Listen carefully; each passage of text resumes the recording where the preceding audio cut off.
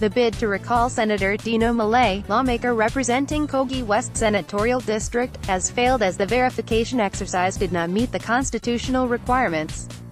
The Independent National Electoral Commission, INEC, in the result released at the INEC office, Lokoja, in the early hours of Sunday said only 5.34% signatures was verified.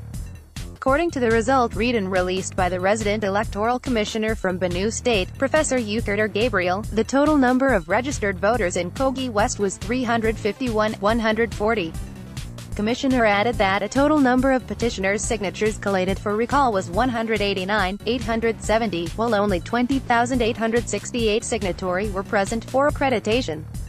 He, however, said only 18,743 number of signatures were verified for the recall. According to the INEC commissioner, the constitutional requirements and percentage to effect the recall of Dino Melaye by the petitioners could not be met, consequently and in the light of the above, haven't failed to meet the constitutional requirements by law. INEC declared the petition as failed, invalid, and ineffective.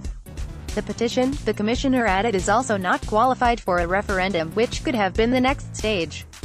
In a chat with Newsman, agent to Dino Melaye, Mahmoud Abubakar, who was visibly elated and impressed with the results, said it is a victory over executive recklessness.